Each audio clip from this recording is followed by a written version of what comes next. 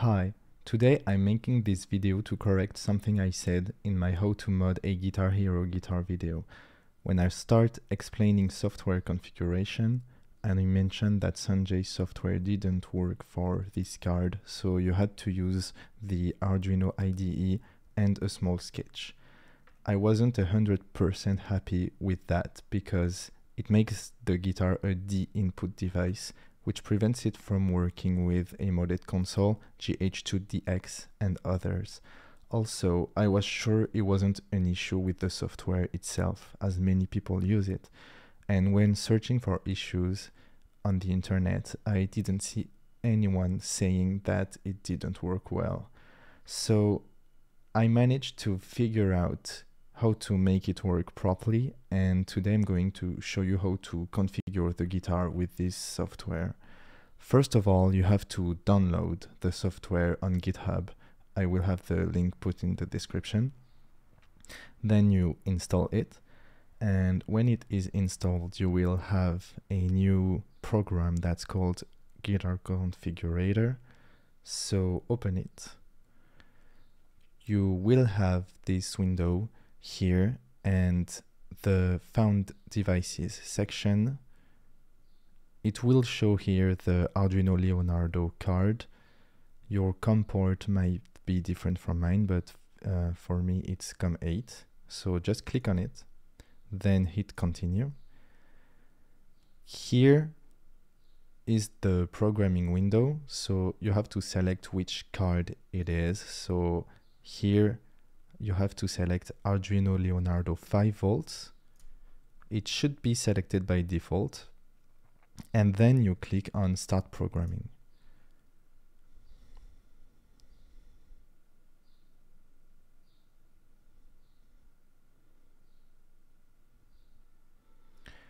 Now, when you see this message that says Finish Programming, you can start configuring here. And then you will have this little guitar with a bunch of things here. The first thing you have to do is click on Change Device Settings here. Here, put direct 0, 1, 2. This should be by default. Same for here, the controller output type, X input, Guitar Hero guitar. The important thing here that caused problems for me as well is the map left joystick to D-pad. You have to untick this. Otherwise, the issue I had with this is that it would behave as is I was strumming down every time. So the strumming didn't work, and on my computer it will always go down. So untick this. This is very important. Then you can hit close here. Now it's time to map everything. So when you hover your mouse over a button, strum bar, anything, you can change pin binding for the button you selected. So here I'm going to change the red fret, green. It shows this card, which is the real Arduino Leonardo. As you know, the Pro Micro we installed in the guitar is not this, but it doesn't matter, it will work. What I'm doing to configure it is I always push the automatically find pin binding, and then you just push on the green fret and apply changes. And then it switches to disabled to something. Here it's 2, for instance. So now you will have to do that for every button.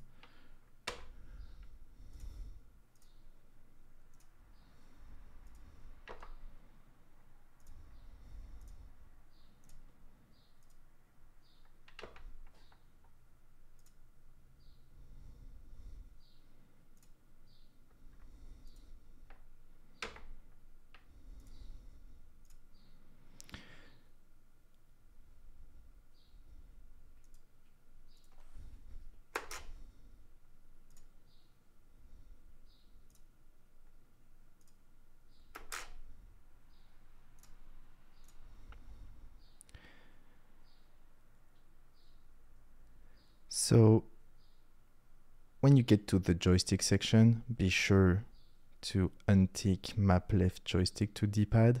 We already untoggled it from the devices settings, but here when I hover over the left joystick, it's still ticked, so you have to untick it.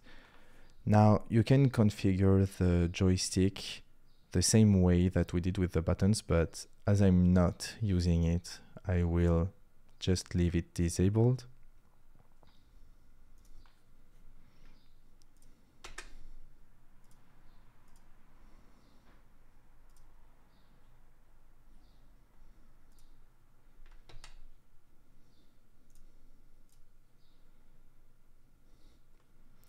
For the whammy bar, you can do the same thing. Just move it when you, after clicking the automatically find pin binding. Don't tick invert whammy here. And a thing we will have to do is to calibrate, but it doesn't allow us to do it without writing changes first. So now I have configured everything that interests me in this guitar. So when it's done, you just have to click on write here. When it says controller disconnected, it is, I think it's because it reboots or something, but you should be brought back on this page. And if that's not the case, you might be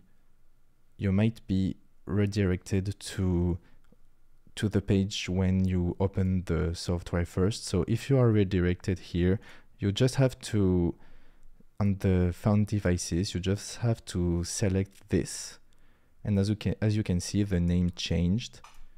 Continue, and it will bring you back here. Now that the changes are written, you can calibrate the whammy bar. Move your axis to the minimum value. So make sure your whammy bar is all the way up here. Move your axis to the maximum value. So now make sure it's all the way down. Set the dead zone. So here you want to move it back up, and if you want to set a dead zone, you can set a very small one. The dead zone will make that if you push the whammy bar a little, it will not count. So as sometimes my whammy bars are a bit buggy, and sometimes the game registers as if I pushed it a little while I'm not pushing it. So I always set a little dead zone, something like that. And now test the value. It should move like this when you move the whammy bar.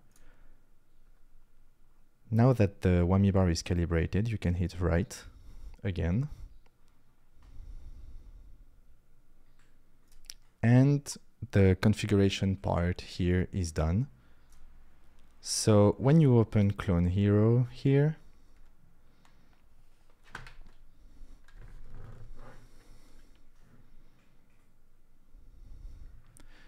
you can press space for controls. On my computer, I have different USB devices plugged to it. So the game thinks, for instance, that my little USB foot switch is a controller. If you have something similar, you have to click on Assign Controller and then push any button on the guitar. And it will say that the guitar is already assigned to someone. So just say yes here. And in my case, everything was already configured here on the controller side. But if that's not the case, you can map everything by hand by just clicking on it. And for instance, green, I push green and it goes to green. But on every guitar I programmed with this software, everything was already configured here. So just hit on done, and then you can start playing, testing that everything works. So to test my guitars, I like to use the way it ends, because it starts with sustain notes, so I can test everything. I can see my button work. My whammy works too.